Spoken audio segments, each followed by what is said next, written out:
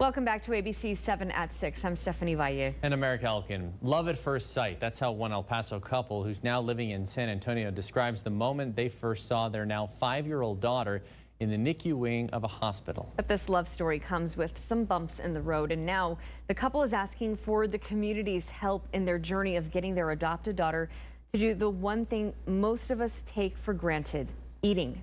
ABC 7's Iris Lopez shares the Chavez's inspiring story.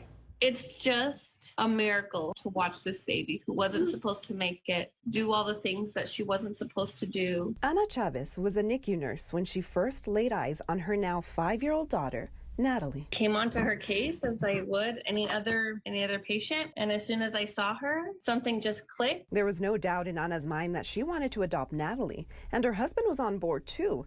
But Ana had one minor detail to add to the story. And I said, I have one more thing to tell you. And he goes, what is that? And I said, she's a twin. And I told him that if we were going to do this, we would take them both. On August 15th of 2016, Ana and Adrian brought home Natalie. And 1 month later, her twin sister Nadia would join. They are inseparable, as you can see. Natalie was given a terminal prognosis by doctors when Ana first met her. He didn't even think she'd make it to her 6-month birthday. 5 years later, Natalie is no longer terminal, and she's doing everything doctors said she would not be able to do.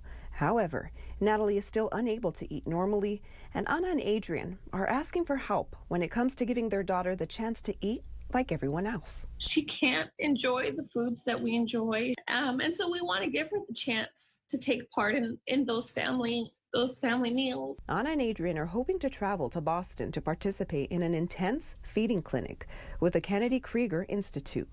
Insurance will not cover the $200,000 cost that will include Natalie's therapy, school, and nursing care, among other things. My goal now is to give her the best life she can possibly have. And one very special princess is hoping for that wish to come true even more. Princess, so what do you want people to know about your sister? Well, I want them to know that I always help her when she falls down. And I want her to learn how to do everything that we do. Iris Lopez. Thank you. ABC 7. And the family is still a long way from reaching their goal of $200,000.